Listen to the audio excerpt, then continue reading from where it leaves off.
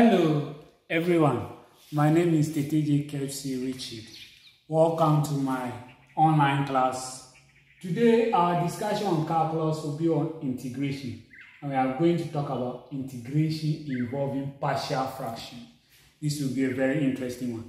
We learn how to do integration by using simple integration rule. Please, if you have not watched that video, go to YouTube and check out the video. We also learn how to integrate by substitution. All these videos are up for grab on YouTube. Please, I indulge you to check it out. Today our interest will be on integration involving partial fractions. Please, this video will be very necessary in the sense that when we have integration that involves partial fraction, we need to first resolve the ingredient function as a partial fraction before we integrate. This will be a very interesting engagement. So I indulge you to watch the video till the end.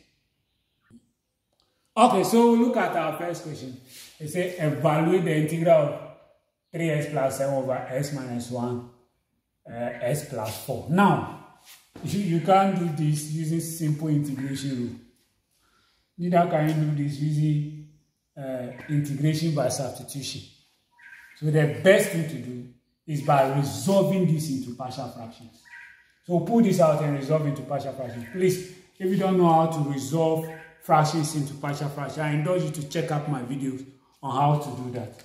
So we have 3x plus 7 over x minus 1. Okay, then x plus 4. Since the two factors are linear, we say that this should be equivalent to a over x minus 1 plus b over x plus 4. That's partial fractions. We resolve it. So we call this type 1 of the partial fraction. Now what do? We can say that our 3x plus 7 over x minus 1, then x plus 4 will be equivalent to the LCM here will be x minus 1, x plus 4. So if this goes here, it will be this. So we say a bracket x plus 4 plus b.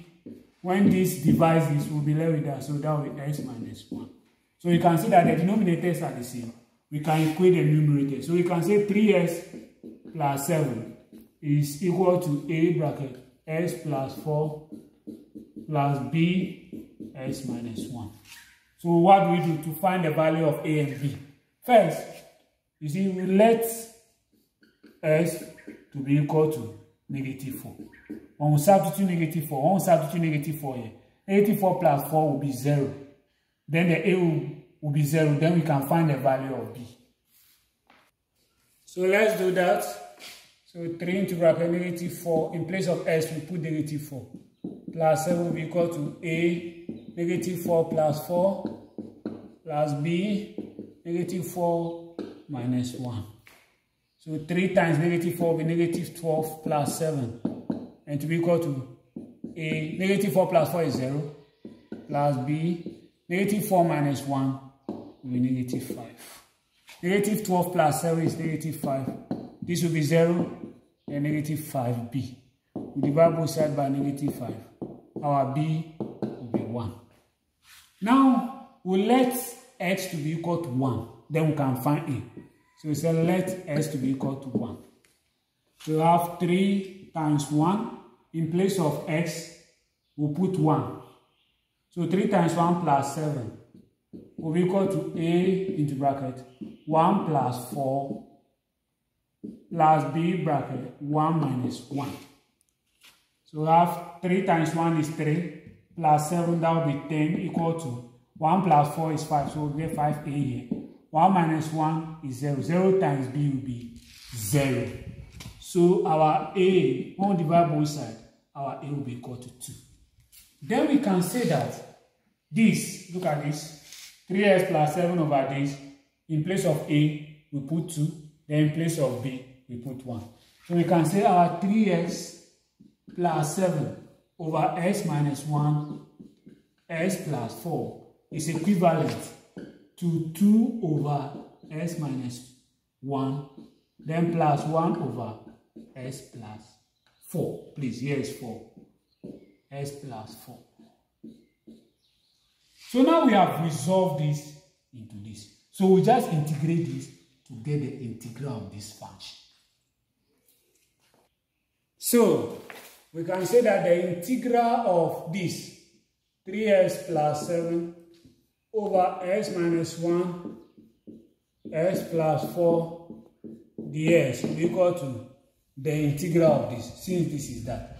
We get 2 over x minus 1 plus 1 over x plus 4 dx. So we can integrate this 10 by 10. So we can say the integral of 2 over x minus 1 dx plus the integral of 1 over x plus 4 dx. So we can pull this out, this constant out. So we can get 2 out.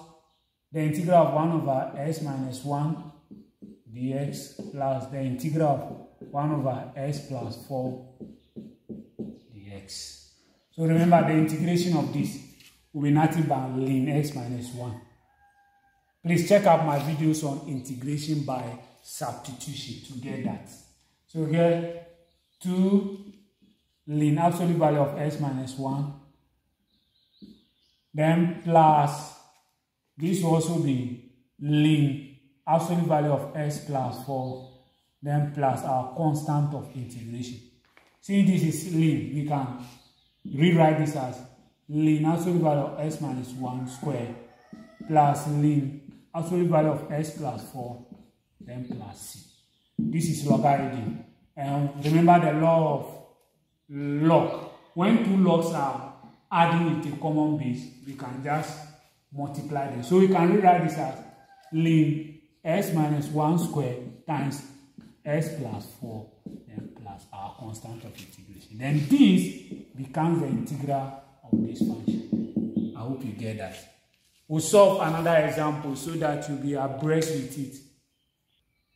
So, there is a second question. It says, evaluate this. 5x plus 4 all over x minus 1 bracket x plus 2 all squared. Now, how do we solve this? You need to resolve this into partial fraction. Remember, there is a linear factor here and a repeated factor. So, how do we solve that? So, we have 5x plus 4 all over x minus 1, then x plus 2 squared. Please check out my video on how to resolve into partial fraction. This will be equivalent to a over the linear factor, then plus b over one of the repeated, then plus c over the whole repeated, like this. That's how we resolve into partial fraction. Now we find the LCM of this side. So we can say 5x plus 4 over x minus 1 x plus 2 squared will be equivalent to, the LCM will be this, will be that. So we have x minus 1, then x plus 2 squared. If this divides this, we'll be left with that. So we say a bracket x plus 2 squared plus b into bracket. When this goes here, it will be left with one of this and that. So we can say x minus 1, then x plus 2. Then plus c. When this divides this, it will be left with that. So we say c into bracket x minus 1. So since the denominators are the same, we can include the numerator. So we can say 5x plus 4 is equal to a into bracket x plus 2 squared plus b into bracket x minus 1 x plus 2, then plus c into bracket x minus 1. So first, we'll let x to be equal to 1. Look at it. When x is 1, we substitute. So 5, in place of x, we put 1. 5 times 1 plus 4 should be equal to a bracket 1 plus 2 squared, then plus b bracket 1 minus 1, then 1 plus 2, then plus c bracket 1 minus 1. Any place we see x, we put 1. So 5 times 1 is 5 plus 4 will be 9. Will be equal to 1 plus 2 is 3. 3 squared will be 9. So a. See, 1 minus 1 is 0. So the whole of that will be 0. 1 minus 1 is 0. 0 times c will be 0. So we'll be left with this. So our a will be equal to 9 divided by 9 is 1. So our a is 1.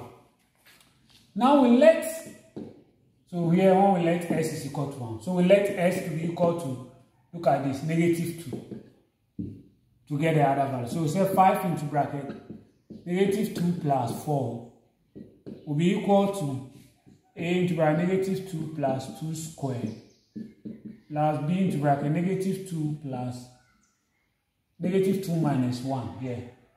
Then negative 2 plus 2. Then plus c into bracket negative 2 minus 1. Please bear with me. Let me write it well. So negative 2 minus 1. Then negative 2 plus 2. Then plus c into bracket negative 2 minus 1. So in place of s, we put negative 2. 5 times negative 2, that will be negative 10. Negative 10 plus 4 will be negative 6. And to be equivalent or equal to negative 2 plus 2 is 0. 0 squared 0 times a will be 0. So the whole of this will be 0. Negative 2 plus 2 here is 0. So the whole of that will be 0. Negative 2 minus 1 will be negative 3. Times c will be minus 3c. So we find our c by dividing both sides by 3. C will be equal to 2. Now we find a. We can let s to be equal to 0 or any other value.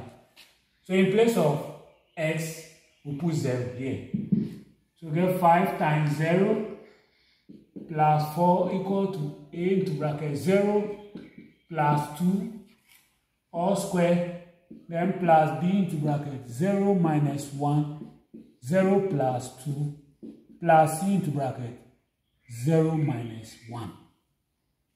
So 5 times 0 is 0 plus 4 will be 4 equal to 0 plus 2 is 2. 2 squared is 4. So we get 4a.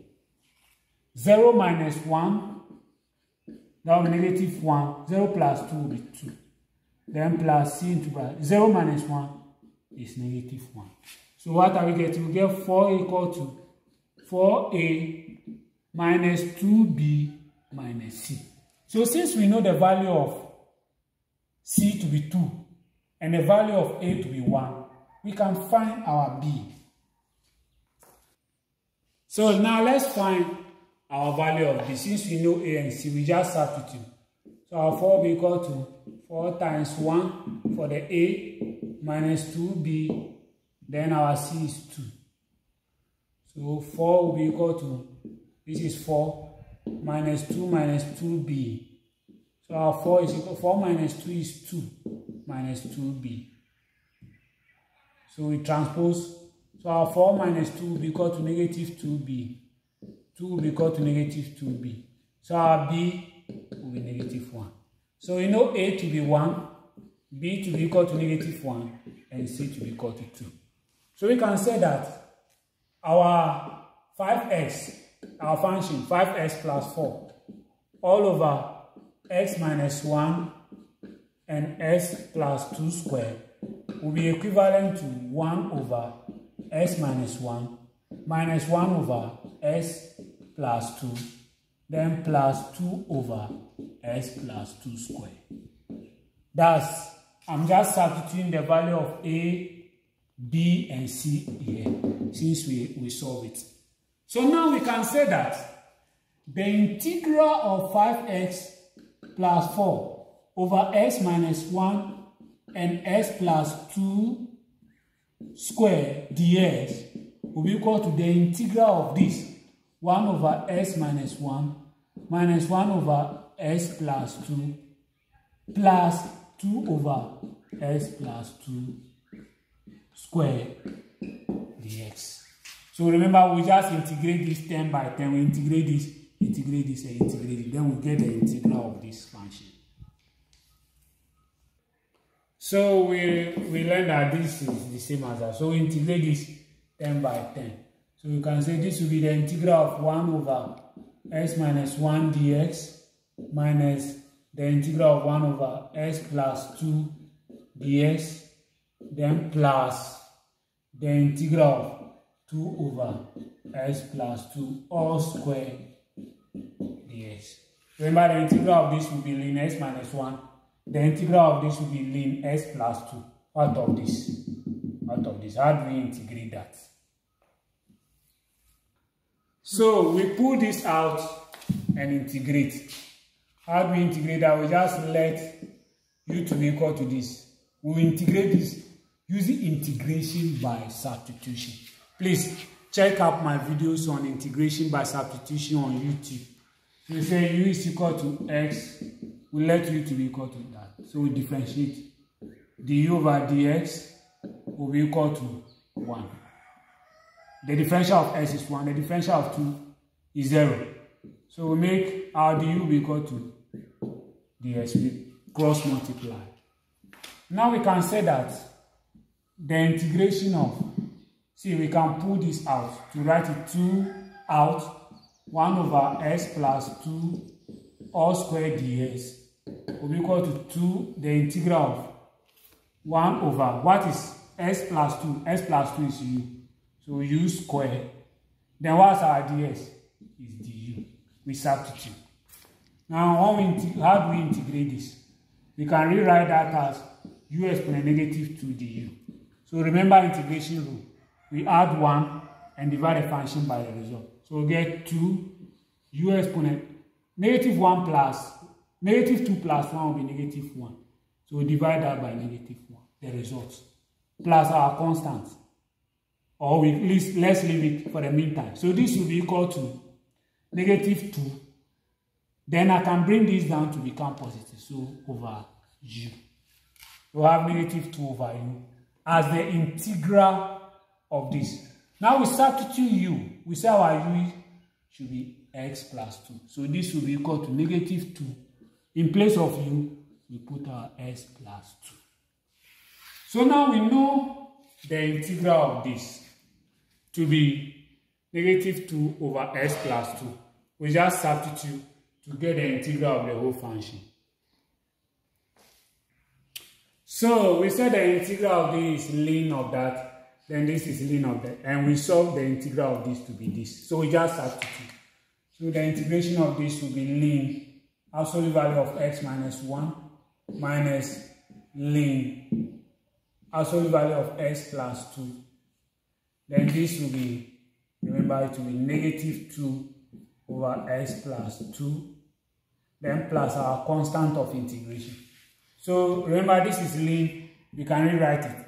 When two logarithms are subtracted with a common base, we divide. So ln s minus 1 all over s plus 2 minus 2 over s plus 2 plus c. See, they have a common base. They have a common denominator. So we can rewrite it as ln s minus 1 minus 2 all over s plus 2. Then, okay, no, it can't work like that. Since the ln is affecting this. So this will just be our integration of this function. This function.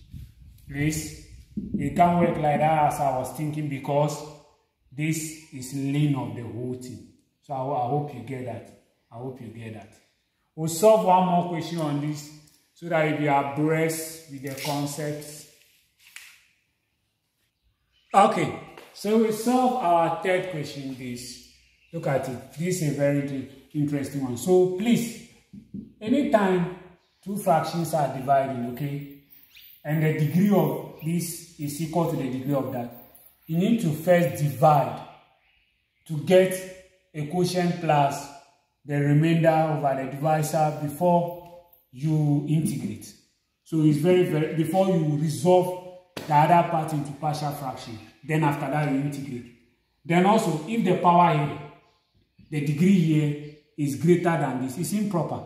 So you need to first divide. So what we will do is that we use this divisor to divide the dividend to get a quotient. Then we take it from there. So now let's do the division. So we put our dividend here, s squared minus 5s plus 7. Then the divisor here, s squared minus 5s plus 6. Please check out my videos on how to divide these functions. So if this goes here, it will be 1. S squared times 1 will be s squared. Negative 5s times 1 will be minus 5s. Then 6 times 1 will be 6. Then we subtract. This from this will be 0. Minus 5s minus 5s will be 0. Minus 5s minus negative 5s will be 0. Then 7 minus 6 will be 1. So the remainder is 1 and the quotient is also 1. So we can say that if s squared minus 5s plus 7 is being divided by s squared minus 5s plus 6, we are going to get a quotient of 1 plus a remainder over the divisor. That's s squared minus 5s plus 6. So now we can resolve this into partial fraction. Then we add it to the 1. After that, we integrate. Okay, so let's resolve this part into partial fraction. So let's solve this first. So this will be 1 over how to solve this quadratic function. So two factors, the factors of 6 we add, we get negative 5. We multiply, we get 6. So we get s squared, that will be negative 2 and negative 3. Minus 2x minus 3x, okay? Then plus 6. Now we can resolve this 1 over 1. S, we factor s out, we get s minus 2. Then minus 3 out, s minus 2. Okay, so this will become 1 over s minus 3, then s minus 2. Now we can resolve this into partial fraction as being equivalent to a over s minus 3, then plus b over s minus 2. How do we do again? 1 over s minus 3, s minus 2 will be equivalent to, we have s minus 3, then s minus 2. So if this goes here, it will be with s minus 2, then plus b, if this goes here, to be s minus 3. So since the denominators are the same, we can say 1 is equal to a bracket s minus 2 plus b bracket s minus 3. So now we let s to be equal to 2 to find b. So any place you see s, you put 2. So 1 will be equal to a 2 minus 2 plus b 2 minus 3. So 2 minus 2 is 0 times a will be 0. 2 minus 3 will be negative 1 times b will be negative b. So our b will be equal to negative 1. Now we let s to be equal to what? S to be equal to 3. S to be equal to 3 to find the value of a2. So our 1 will be equal to a. Any place we see s here, we put 3. So 3 minus 2 plus b 3 minus 3. 1 will be equal to 3 minus 2 is 1. So 1 times a will be a. 3 minus 3 is 0 times b will be 0. So our a will be equal to 1. So our a is 1, b is equal to negative 1. We just substitute it here to get this. So we substitute the value of a and b into that. You get 1. So in place of a, we put 1. 1 over s minus 3. Then the b is minus 1. So negative 1 over s minus 2. So we can say that, look at this. This our partial fraction is equal to 1 plus this. And this is what we resolve to become this form. Then we can say that our s squared minus 5s plus 7 all over s squared minus 5s plus 6 is equivalent to 1 plus 1 over s minus 3 minus 1 over s minus 2. So the integral of s squared minus 5x plus 7 all over s squared minus 5s plus 6 dx will be equal to the integral of 1 plus 1 over s minus 3 minus 1 over s minus 2 dx. This is a very interesting one. So we integrate this 10 by 10. When we integrate 1, we get x. When we integrate this, it will be ln absolute value of s minus 3. Then this will also be ln, so minus ln absolute value of s minus 2 then plus our constant of integration. So remember, when two logarithms are subtracting with a common base, we just divide. So s plus ln s minus 3 over s minus 2 plus our constant of integration.